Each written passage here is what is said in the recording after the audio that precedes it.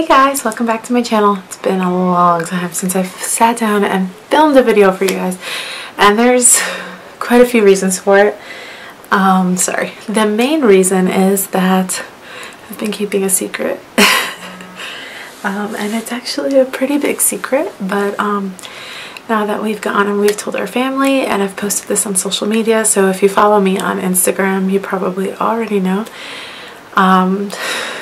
I guess it's time to share with you guys, and I'm actually pretty excited to share with you guys. So, pregnant.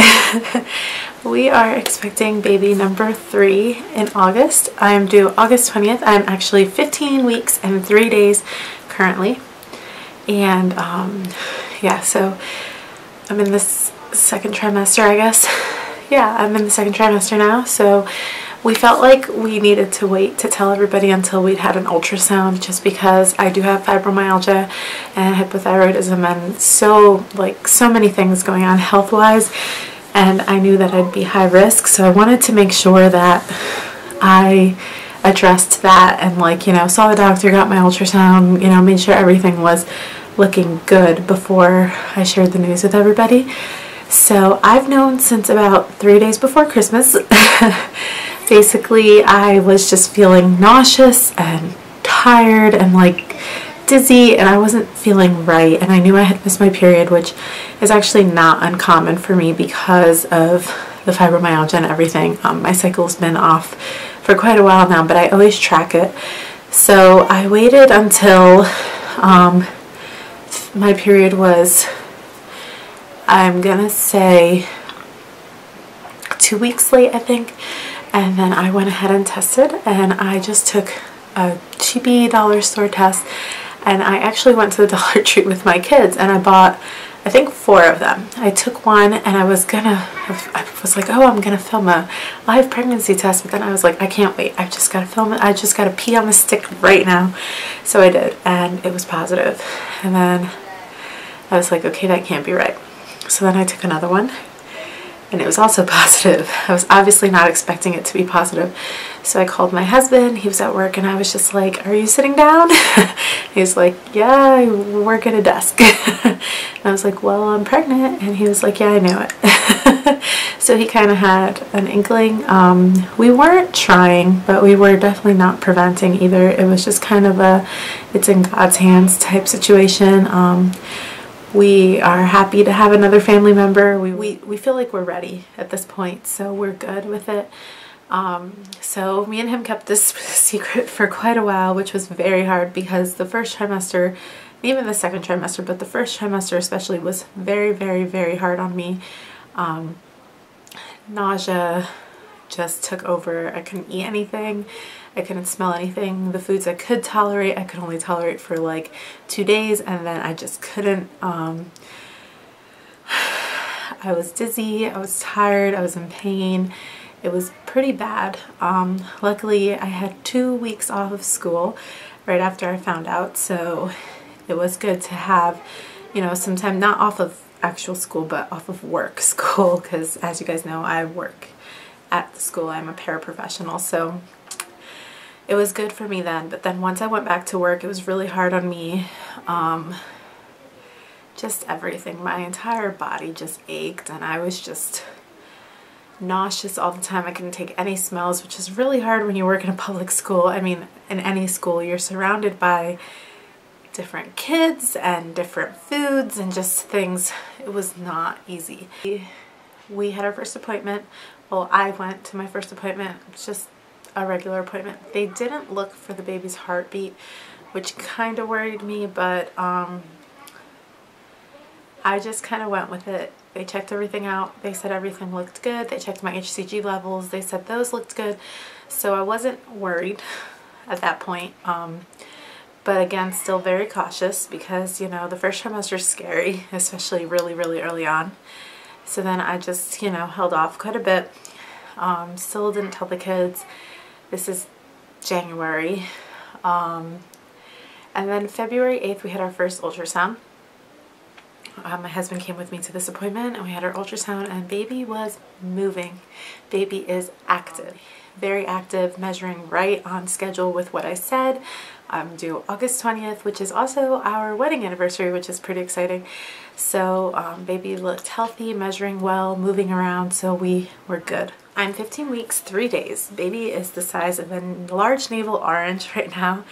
And craving wise, I crave just random things at random times. So I like the other day I really wanted a cheeseburger with extra pickles, so my husband got me that. My husband's really good about getting me the things I crave, so that's awesome.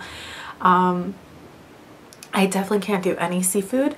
I don't like the smell, but on top of the smell, it makes me sick. I had salmon the one day from O'Charlie's and it made me really sick, so I can't do seafood. I can't do like tomato sauce, like red, like pasta sauce, like for spaghetti or spaghetti and meatballs. I can't. Like the smell makes me sick. So I have quite a few food aversions, just random things at random times, but things I am liking. I do like to have hamburgers and cheeseburgers. Steak is really good.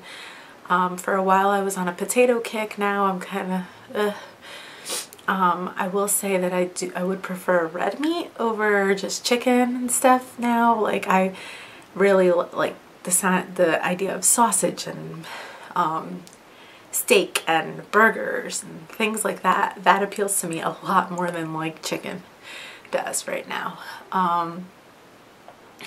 What else?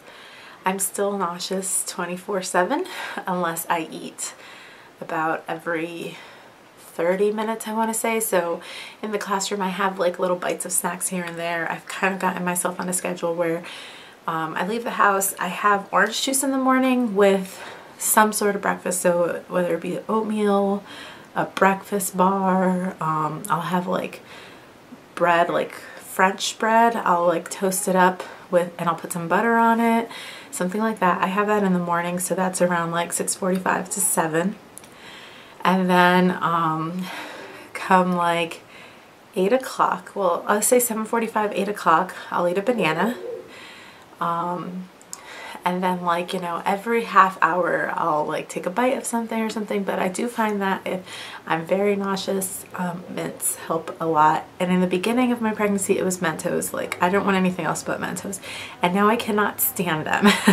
Even the thought of them makes me feel sick. So right now I'm on an Altoids kick. It's just weird, just random things with this baby and with this pregnancy. Body change wise, I definitely have a little bump, but as you can probably tell, I'm a plus size girl, so I'm heavy set. So I think I notice the bump, well, my husband and I notice the bump a lot more than anybody else would, just because I know my body.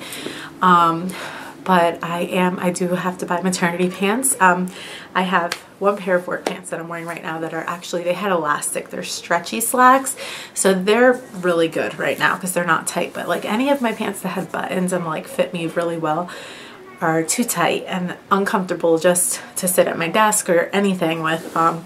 So I have bought, let's see, 4 pairs of maternity pants, 2 of which are jeans. But so I do need to go shopping for maternity pants, and you know, I'm just waiting right now because Georgia weather is weird, and right now we're kind of entering spring. Well, we are entering spring. I'm pretty sure spring will be on time. It's a little bit early actually. It was very warm this past weekend, and we had one cold day which was yesterday, and it rained, and then today has been warm as well. So I'm pretty sure spring's here. So I'm gonna need to be shopping more for like spring, and I'm thinking a lot of my maxi skirts and stuff, which are all like stretchy material, will work fine. So I don't want to go out and spend too much money on maternity clothes, especially since the bulk of my pregnancy will be in the summer, where I'll probably be wearing like my skirts, and then if I need to get some shorts, I'll probably just get like cotton shorts or something like that, because I'll be home for the summer since I teach. So that's basically where I am with that. I haven't gained much weight. As a matter of fact, I lost quite a bit of weight in the first trimester.